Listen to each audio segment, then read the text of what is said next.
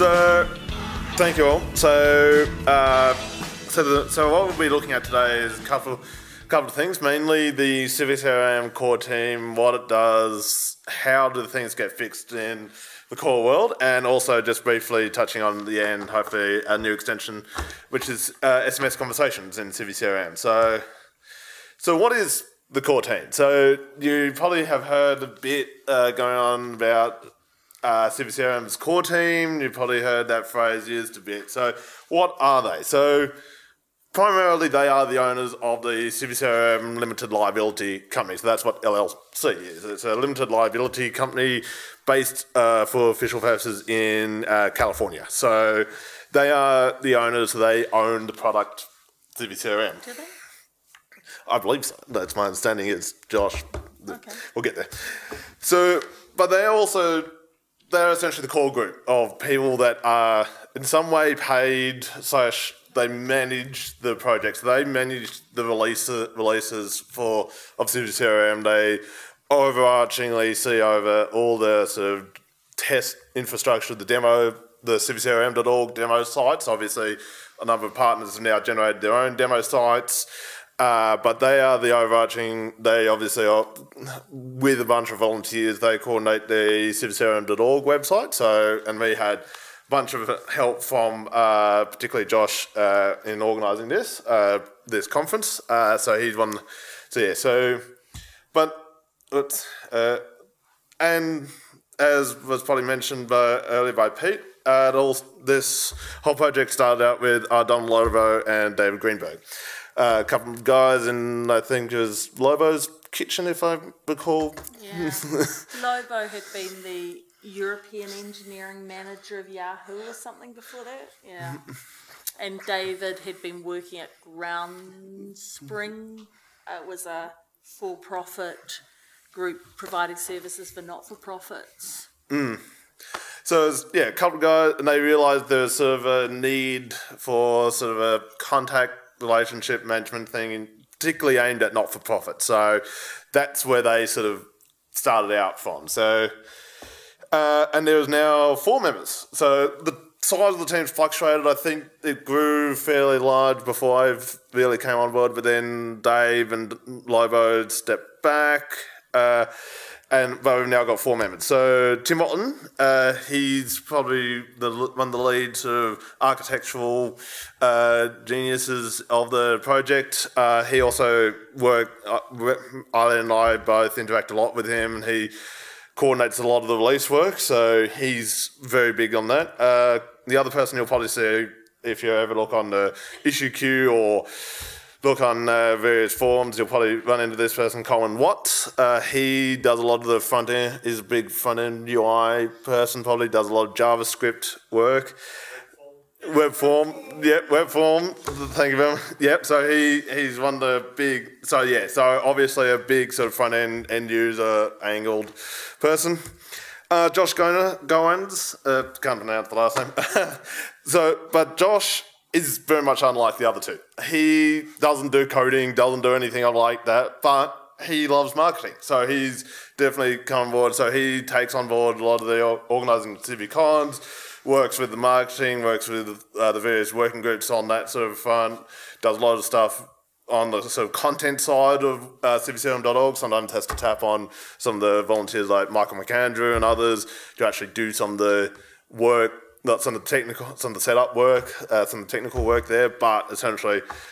And recently, Mathieu Luffy, I couldn't find an email for him, but Mathieu has just come on board. He mainly does a lot of the sort of system administrative work for CiviCRM.org. So he basically, if like the site goes down or whatever, Matthew normally gets pinged and he gets all the sort of alerts for all the core stuff. Also, the other big thing that Matthew does is translations. So, which is probably not a big thing for us, but it's a big thing for him and others. So he's worked extensively, especially on the French translation. So he lives in Montreal, or close to Montreal. So obviously got the big French-Canadian influence coming through there. So and I think French is one of the biggest translations, close to being. Yeah. French, and then I think maybe Spanish or something like that. But yeah, so he's sort of heading, in inverted commas, heads up the translation team. So there's a working group and there's a Mattermost channel for that. So that's them. So what are their responsibilities, essentially? So obviously the biggest thing is coordination of the monthly CiviCRM releases. So they put out all the tarball, all the sort of downloadable software. So that's they basically do a lot of that sort of big job.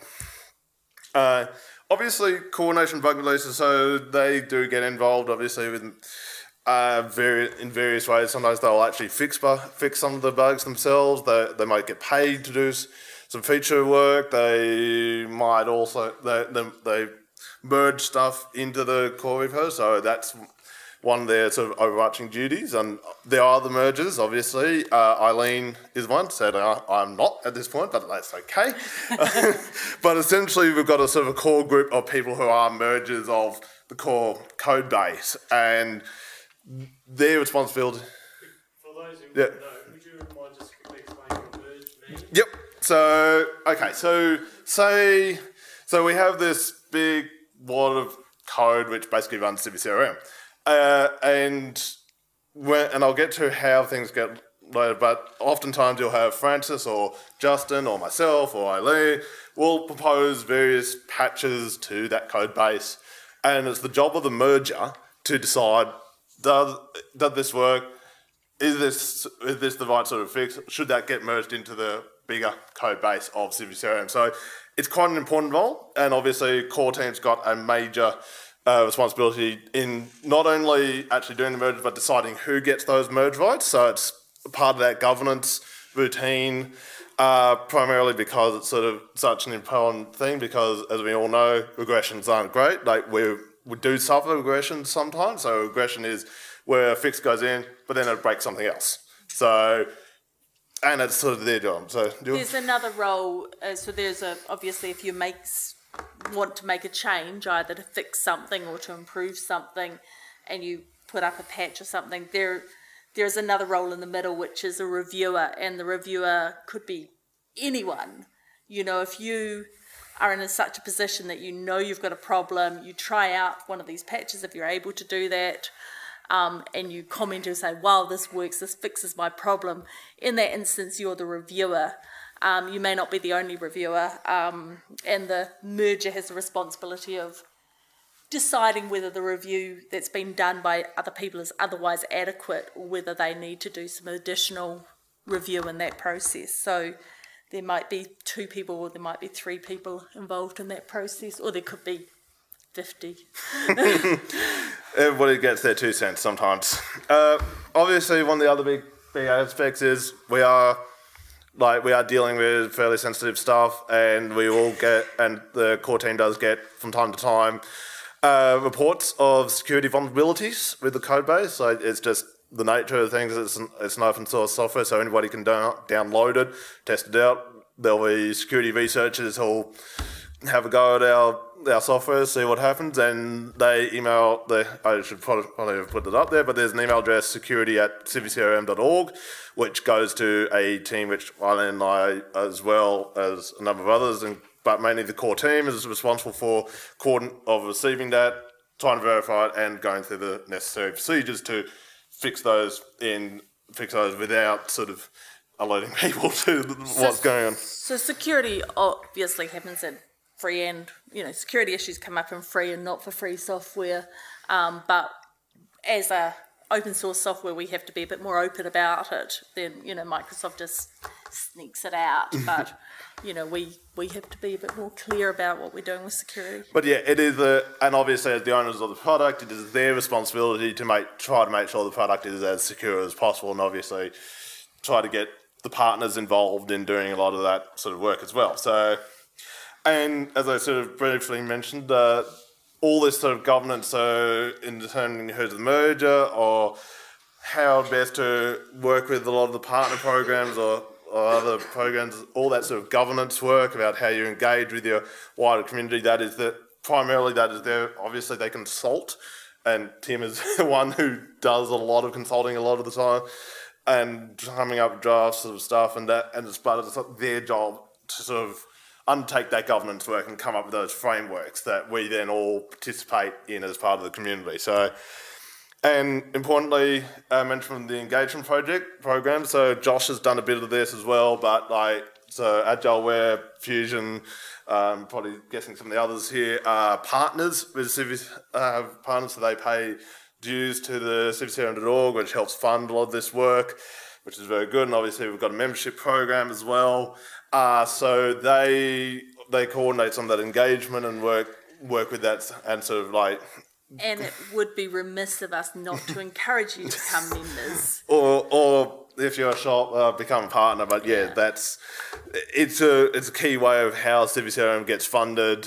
So I think probably most of the budget gets funded out of that. But obviously sometimes they get paid by some partners. So just an example, the Mosaico work that Justin will be showing, that was funded primarily by, I think, CompuCorp or maybe one of the other, Vita Consulting. So they specifically said to core team, hey, we've got some money, we'd like you to work on getting this integrated with Civi. So that was, so obviously marketing, so this is one of the parts of it. So providing some money for CiviCRM conferences. So obviously we had two this year, one in St. Louis in the United States, and also just a couple of weeks ago, one in London, which was quite successful from what I can gather from everybody. There was quite an interesting conference. So, and also they come up with a sort of technical architectural overview of where CiviCRM, but also, as Eileen rightly pointed out to me yesterday, one of their biggest jobs is actually mentorship. And so it's up to them. So obviously Francis, I know, and Justin and others have probably been mentored by me, but also by Tim and others in sort of how to work with the community and sort of what's the right practices they should be going through, and obviously saying, oh, maybe this shouldn't be done that way, it should be done this way. So a lot of that sort of technical leadership essentially is part of their role as well. And Tim does that really, really well. And probably in terms of what's the closeness is probably, in terms of the governance, I'd say is the Drupal Association, in terms of how that works with Drupal core and the Drupal project, and obviously you've got WordPress core group and such. So they're probably the two closest similar type of organisations if you're wanting to look at that. So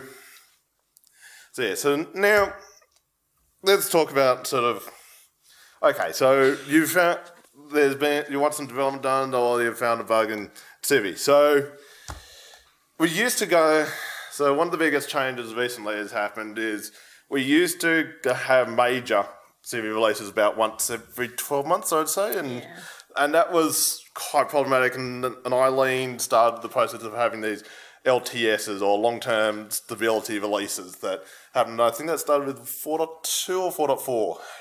Yeah, that was really, Fusion was running its own kind of repo with patches, and that pretty much became the LTS because other people wanted to use the approach that Fusion was using. So, picking on that, about 18 months ago, or maybe a bit less than that, Tim and Coleman went to the community and said, look, we want to actually go to this idea of leap by extension, iterate by a month. Now, what does that all mean?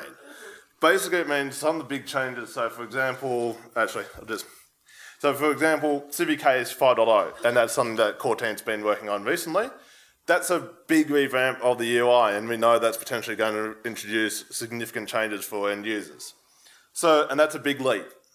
So, rather than trying to get that committed into core and doing all that sort of work themselves, and that would take a lot of, because anything that ships with core, or with the core, with the core code base, if it's not an extension, if it's actually in the core code base, that's going to have an immediate impact on the end users. So leaping by extension means that we're actually going to push that out to an extension. So as an end user, you can choose, if you look at the screenshots they put up, maybe you like that idea, and I'm going to install that on my side. But it's also meaning that you choose whether or not you get that. And eventually one would expect that it would that the existing Civi case would be grandfathered out, but it is a process of grandfathering in the improvements rather than sort of saying, this is this big change that's coming right now. It's like you can adopt this big change more at your own pace. Yeah, and also what we're looking for is sort of more, not so much small, but like more discreet, I'd say is probably the way to put it, changes that go into a month-to-month release. So 4.7 and obviously 4.6 has now had, for the last 12 months, just individual month-by-month releases. And we've seen some changes, and for example, like we had a bug, which I think I reported and annoyed Eileen about for a while until she pointed me in the right direction, was payment processor or payment instrument, I think it was, wasn't being correctly set. Managed to find where it was going wrong. I wrote the patch. I also wrote something called a unit test, and that got incorporated in the monthly release. Now, unit tests are quite important in terms of the iteration by month process. So what a unit test is basically it's a device that coders use to test other pieces of code. So, for example, we have there's a very simple unit test, which basically calls the PCP API, does a create, and then verifies that it correctly created, and then deletes the PCP record.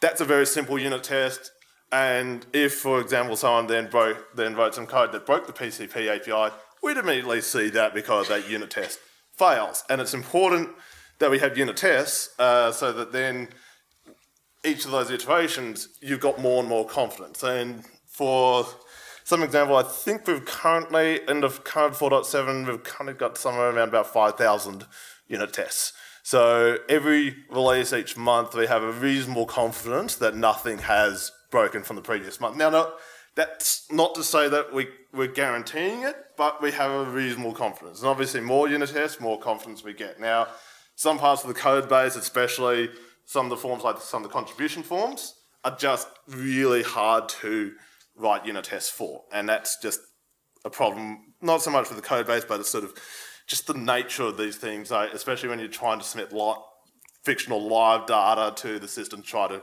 get it to do something. So, how does this, for an end user like you, so now Anta, I think, has been working with Fusion. So let's say Anta runs into a problem. If they don't have the staffing, they'll ring up Fusion and say, hey, we've got this problem. Fusion then, or Fusion or Agileware, whoever it is, will then, generally as a partner or will then see if they can reproduce it, especially if, and so even better if they can reproduce it on the CiviCRM.org demo, because that's running essentially what is the current master code, what is one of the next releases code. So if that's reproducible there, that's a really good sign that it's actually a bug in the code base, not some customization that's on that particular site. So, and sometimes, like, for example, my organisation, the Australian Greens, we have 4 semi-IT staff, so we can actually, sometimes between the 4 of us, we'll actually fix it ourselves and then push the patch upstream. But other times, if it is fully reproducible, then there'll be a ticket logged in the global CiviCRM Jira, which is a ticket logging system. I think it's not quite service desk, but it's very similar. So some of you who have got Agileware have probably been seeing Jira around the place, but yeah. And then the next phase is if your hosting provider or your team manages to get a patch working, then you can actually submit what we call a pull request or a code change request to the core code base, as we're talking about. And that's when we get all the discussion, the review, everybody starts chucking their 2 cents in, depending on what the issue is, especially if it's financial. It seems to get everybody's mind going crazy. So we get some discussion, review, and then if it gets approved, if everybody says, yes, that fixes the problem, it then gets merged. Now, at the moment, we're essentially, even though we've got month-by-month releases, we're essentially running on a 2-month cycle at this point in time. So we're currently in development now for 4.7.28, which will be released not on the 1st of November, but 1st of December. First Wednesday of December. So we have a standard release schedule of first Wednesday of every month.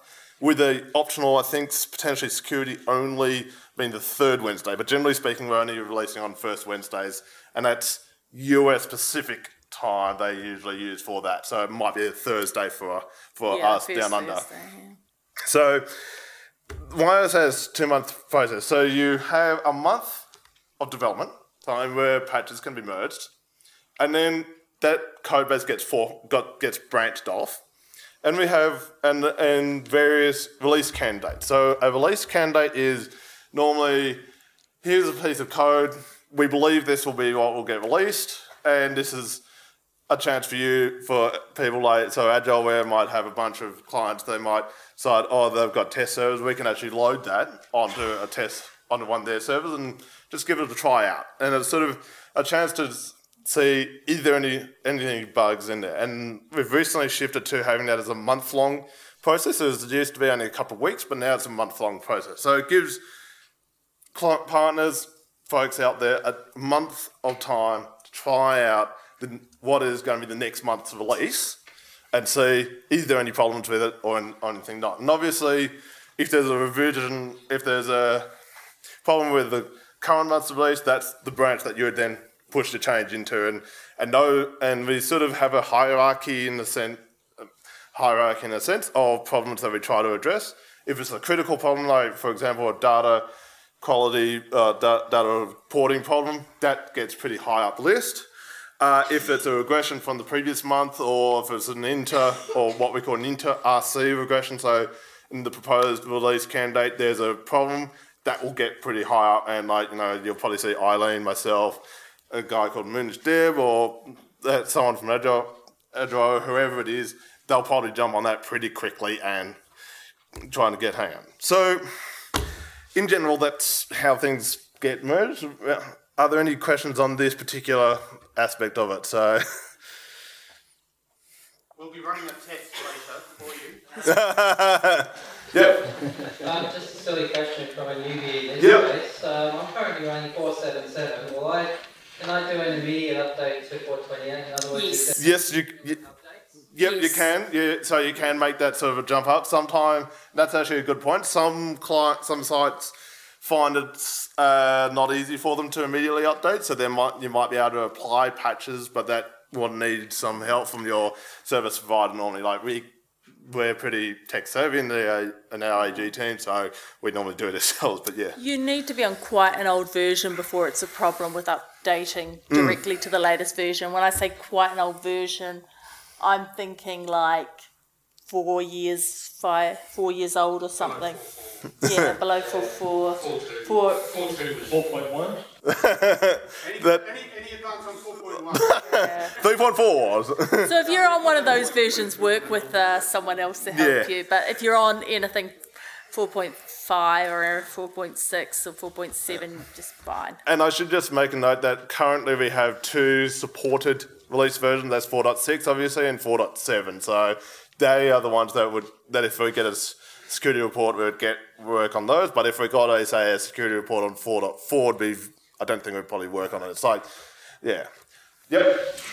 You didn't mention Joomla. Is there anyone else? I believe. Oh yeah, there's some. Yeah.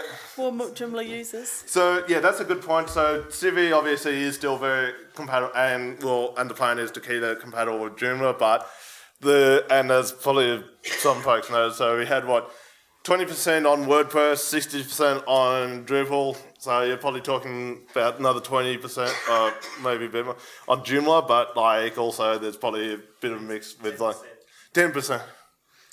I've got something to add. I just wanted to point out too, for people who are wanting help or to talk to people, there are a couple of places to go. One is civicrm.stackexchange.org, which is a place for asking questions, and the other is chat.civicrm.org, which is a chat channel. There'll be people in there at various times. If you do go to chat.civicrm.org and you want to ask a question, do not say, "Can I ask a question?" or "Who's here?" or anything like that. Just put your question out there, and the reason is because people actually like to know what your question is before they engage, because if they know nothing about it, then they've got nothing. But if you know, nothing to say, and then they'll just be going, nice, yeah, I agree, that's a problem. So if you've got, you know, if you want to say, look, I hit this issue, this is all the things I see, any ideas, then you're far more likely to get a response than if you sort of try and do some pleasantries. So go for the jugular. And I should also add, it's usually helpful. So, for example, if you are on Joomla or something and you ask a question, mention that you are on Joomla or WordPress. Now, most of the time, your problems going to be with the sort of generic code that's for all CiviCRMs. Sometimes there will be problems with specific integration with those CMSs. So, or it may not be that you're asking about a problem. You may be asking for a way to do something, yes, and the answers will differ significantly if people know what CMS is. There's also channels on there which are kind of called off topic, and it's acceptable just to go on and talk about your cat on that channel. Yes. Cats are okay on and off topic. But yes, I should also point out, it's sort of, especially if you're in channels like Town Square or the user support channel, don't use @channel, because that sends notifications to everybody who's a member of that channel, and that can be quite problematic, especially given it's a global thing. So it can wake some people up. But yeah, so, and also the chat channel news, usually that's actually a good place. If you see something like CiviCRM.org is down, then that's actually somewhere. Now, I'm not sure we have much time for the other parts. My question's a little bit off topic, but I noticed that the chat thing is Mattermost. Yep. I just wanted to ask a question if anyone's had experience installing that themselves. If anyone's touched Mattermost, talk to the man in Thank you. It was installed for CiviCRM by Matthew Lufty, who we mentioned, and I think many of you will be perhaps more familiar with Slack or HipChat. The difference with Mattermost is that it is an open source self-hosted product as opposed to Slack or HipChat, which, I mean, it is kind of intriguing if you think that most of the world's journalists use things like Slack, and if Slack got hacked one day, it would be fascinating to know what comes out of their internal chats. Well, these days it's probably Signal or WhatsApp, I'm guessing. And hello to the Australian Cabinet on WhatsApp as well. Yep. How many instances of Civi Drupal being hacked are now? Oh, we know one. It wasn't us. Yeah. That was but the previous developer decided to put a copy of the database in a publicly accessible directory. So it's not necessarily whether your code is secure, or whether you lose your laptop and it hasn't got a password on it, which is a big security issue. But you also need to check that your hosting infrastructure is right, and somebody doesn't take a copy of the database and put it somewhere for later, or safekeeping, only to find that it's actually available for the public to pick up. And that's probably during migration. And that's probably all your basic security lessons are probably just as useful for any CMS, any CRM that you use. Don't put things where they're publicly accessible if they're not meant to be publicly accessible. Have decent passwords, but all that sort of... I mean, for interest, there are some CiviCRM/cards that you can Google, and you can find people's dashboards that are public, and they shouldn't be. And that's just a bad installation, or it's been forgotten about, or the people who set it up have gone away, but there's still data there. And if you do stumble across those, I recommend that you try and get an email through to them, and not sound like a stalker or somebody, and kind of say, look, just looks like you might be showing all the... And also, and that's probably actually a good thing, is like there are some sort of emails or that email addresses, so like security@blah or admin@blah or webops@blah, they are those sort of email addresses that you probably want to hit up, because those sort of email addresses are normally manned by IT staff and those ones are the sort of email addresses that people would be expecting those sorts of reports at. So it's sort of if they get an email like that, it's like, okay, something's actually going on. But to answer your question, although we've had a number of CiviCRM security patches go out, I'm not aware of anyone having been hacked as a result of any of those. Yeah. Yeah. Oh, and it's. People are always concerned. Yeah, and also, if I recall correctly, I think it might have been the Panama Papers or something that was because of a Drupal site that just, God. So, yeah. Thank you very much for those questions. Can you grab somebody as they walk somewhere? Yeah, invite them for a beer, whatever. Yep. We can keep talking. Thank these guys very much, not just for their presentation, but for the huge amount of work they do. Okay, so we've got Michael.